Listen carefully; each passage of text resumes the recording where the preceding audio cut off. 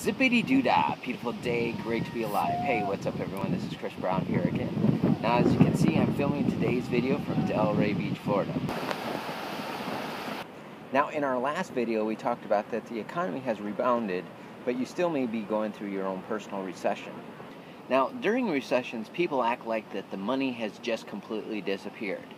And as the fact of this last 2009 Great Recession, there was more money that was printed by the U.S. government than they had ever printed in all of U.S. history. So lack of money is not the problem. It's that the people who had the money no longer have the money, and that money has just moved on to someone else. Now, recently, Pathmart's grocery store has declared bankruptcy. We also know of the problems that Kmart has had over the last decade or so.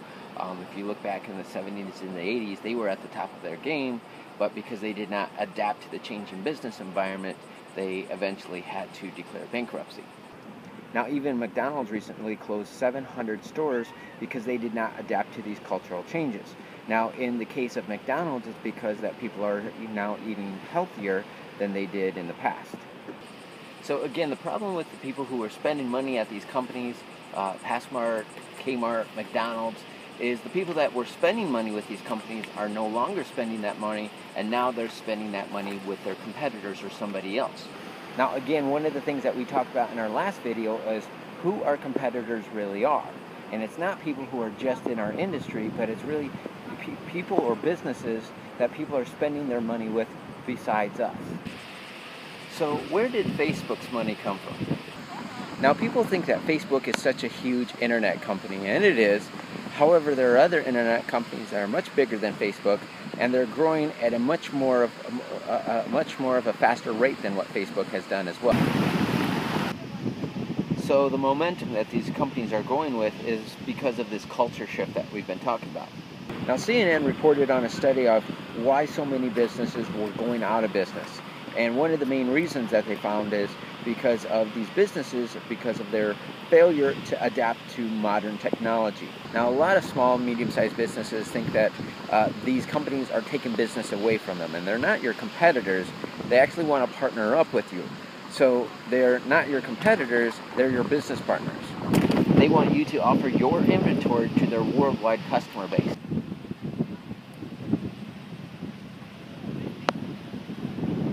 The beach is getting a little windy, as you can tell, so I'm going to take you to my computer so we can go ahead and finish up this video. Okay, so we got ourselves out of the wind. It is thundering outside, so you still might hear a little bit of thunder. But again, as we were just mentioning here, is that CNN recently reported on a study of why so many businesses are going out of business, and one of the main reasons was stated is failure to adapt to today's modern technology. Now, as you can see from this graph in front of you, there are $78 billion internet companies, 6 of which are doing over $10 billion a year. And so the momentum that a lot of these internet companies are growing at is greatly increasing. It used to be a big deal for us to hear about a billion-dollar company. And maybe we ourselves don't run billion-dollar companies, but it's not uncommon anymore to hear about how fast these internet companies are now going. Take, for instance, there's a company called Uber, and they did $41 billion within their first couple of years. So this just gives us more reasons of why we need to start adapting ourselves to today's modern technology. Now, these companies are not in competition with you, as we mentioned earlier, but rather these companies want to partner up with you. Take, for instance, there's a small little bookstore in St. Joe, Michigan, and it's called Forever Books. And while I was in there one day, the owner of this store, and she's a retired school teacher and decided to start a business, a bookstore. And one of the things that she said is that Amazon is trying to put them out of business by offering lower prices.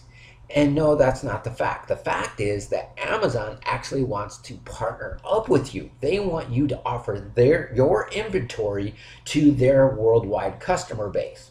Now, the owner of this bookstore values hometown, small town bookstores.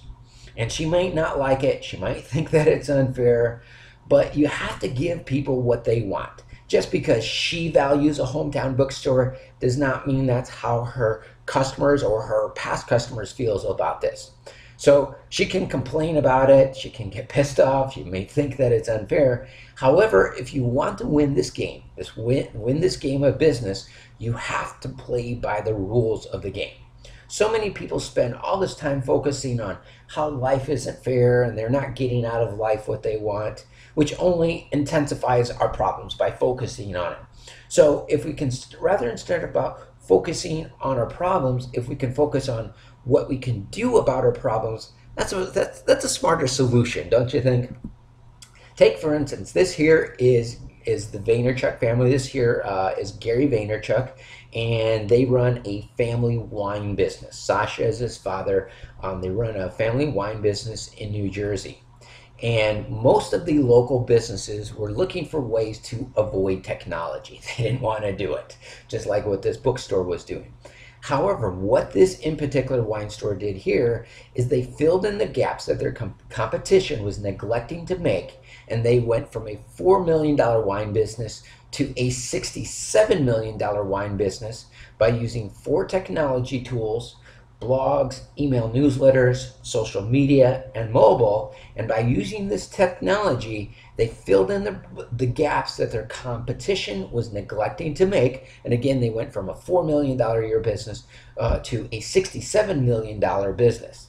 Now you can stick your head in the sand and pretend this doesn't exist.